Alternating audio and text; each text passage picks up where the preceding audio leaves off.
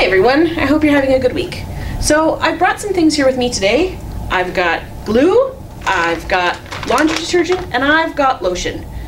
Now, these things are pretty normal, kind of boring all by themselves, but they all have different purposes. You wouldn't want to wash your clothes with the glue or try to glue something with the lotion. Now, some of you smart kids out there might recognize these as ingredients for something awesome. Slime. Now, I'm showing you this today because I want to talk about how we can all be different. Different passions, personalities, and gifts. God made all of us different and unique. Now, in 1 Corinthians 12, it says, there are different kinds of gifts, but the same Spirit that distributes them. There are different kinds of service, but the same Lord. And there are different kinds of working, but in all of them and in everyone, it is the same God at work.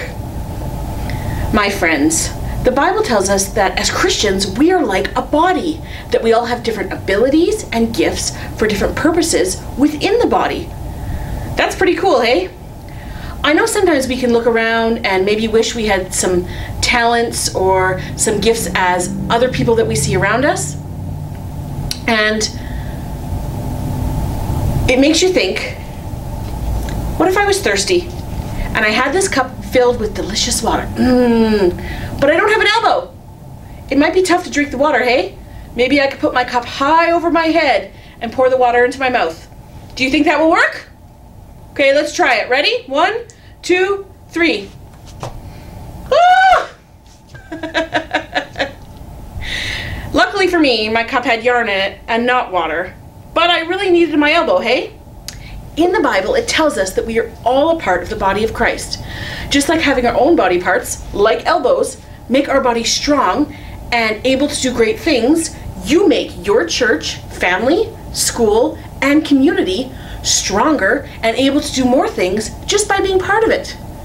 Now, not all of our body parts do the same job, right? It's the same with people. Each of us have different gifts and abilities that we can share.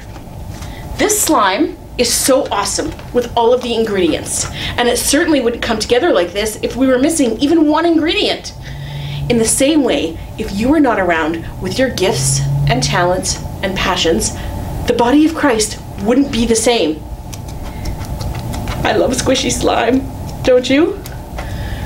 So remember, my friends, even if your gifts and abilities seem to look different than other people, you are a very important part of your school, church, community, and family. And in your time with God this week, I encourage you to pray and ask Him how He can use you as part of the body. And if you're having trouble recognizing your own gifts, you could ask a friend or a family member to tell you some of the things that they see in you. Now, let's take a minute to pray. God, I thank you so much that you make us a body. And I thank you so much that all of my friends at home today have different gifts and abilities and passions within them. God, I pray that you will reveal those things to them in their time with you this week. And God, I thank you that we can all work together to glorify you. In Jesus' name, amen. Bye guys, have a great week.